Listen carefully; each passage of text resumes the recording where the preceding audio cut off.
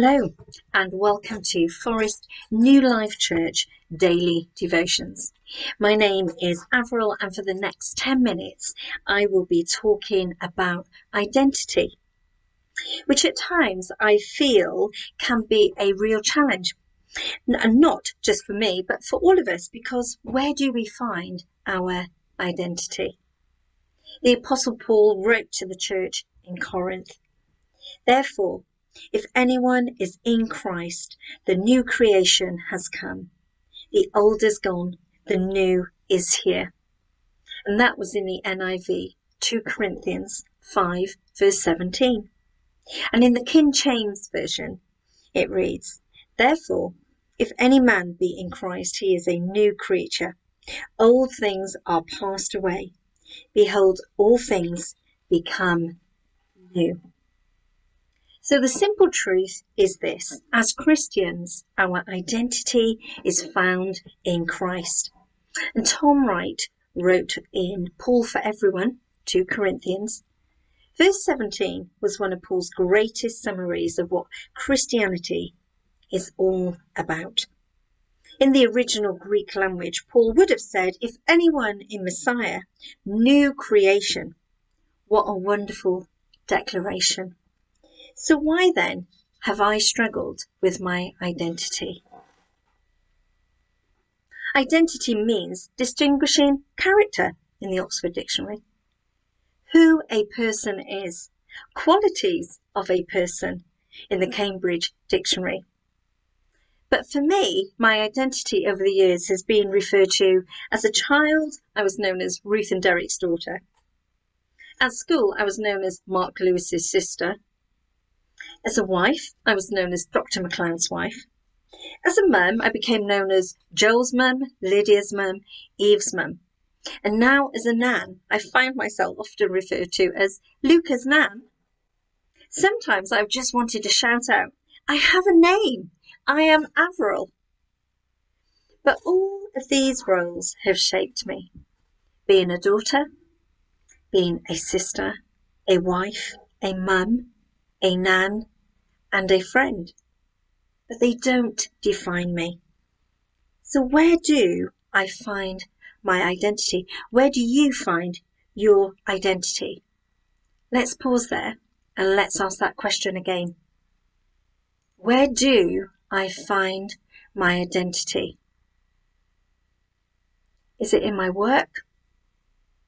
In my role at church? In my community? In my family?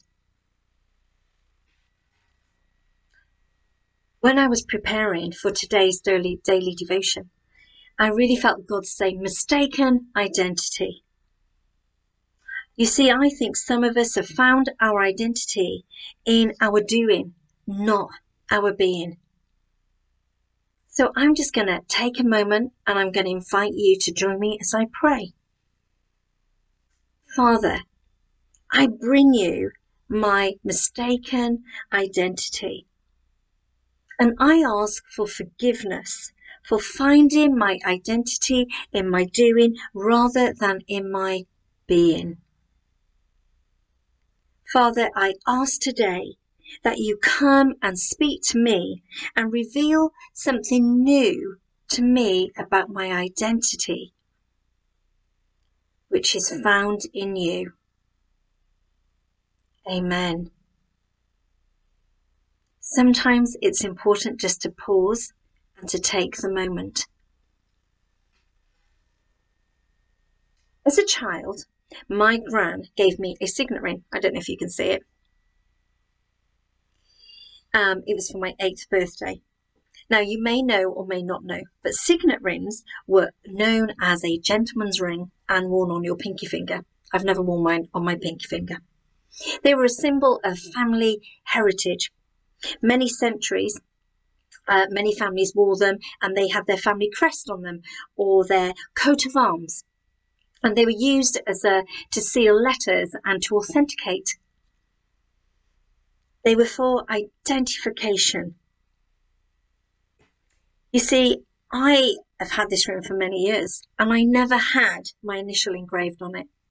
In 2011, I decided it was time to have my initial engraved on my signet ring. My journey of identity and discovering who I am in Christ has been a long, arduous journey. Because it's not been about my doing, but about my being in Christ. I'm just going to share a short reflection with us. And I'm going to read the story of Mary and Martha, which I know is so familiar to all of us. And I'm going to read to you from the Message, and that can be found in Luke chapter 10, verses 38 to 42. Mary and Martha. As they continued their travel, Jesus entered a village. A woman by the name of Martha welcomed him and made him feel quite at home. She had a sister, Mary, who sat before the master, hanging on every word he said. But Martha was pulled away by all she had to do in the kitchen. Later she stepped in, interrupting them. Master, don't you care that my sister has abandoned me in the kitchen? Tell her to lend me a hand. The master said, Martha, dear Martha, you're fussing far too much and getting yourself worked up over nothing. One thing only is essential, and Mary has chosen it. It's the main course and won't be taken from her. We know this is the story of two sisters, and Martha was always busy doing, while Mary had chosen to position herself at Jesus' feet. I wonder today, who do you identify with? You see, I personally find it incredibly hard just to come and to be. I am far more naturally like a Martha who wants to be busy, who wants to be serving or leading or doing. And I get distracted by so much going on around me. You know, should I, could I, or maybe. So I've had to be intentional in choosing to position myself at Jesus' feet and to be taught by him. Those of you who know me would know that my favourite time of day is early in the morning, and I like to get up and I like to make a coffee and come and find a quiet place before everyone else wakes up. And that is my favourite time of day, just to read my Bible, just to pray, just to reflect and to be still in peace. But now we have Luca. My grandson's favourite thing to do early in the morning is to come and find his nana, and we have biscuits and coffee, and I adore that new tradition. But what it's meant is that I have now had to be intentional in carving out a time of day where I can just come and be with my Heavenly Father. Now, I'm just going to ask you all to pause for a moment and to breathe. Breathe in.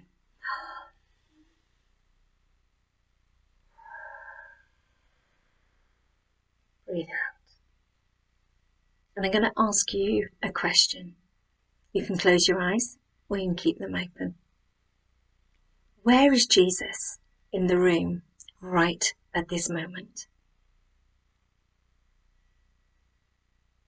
Where is Jesus in the room right at this moment? You see, Jesus is right here beside me. And I love that thought, that Jesus and I have that kind of relationship, that we can just come and be together.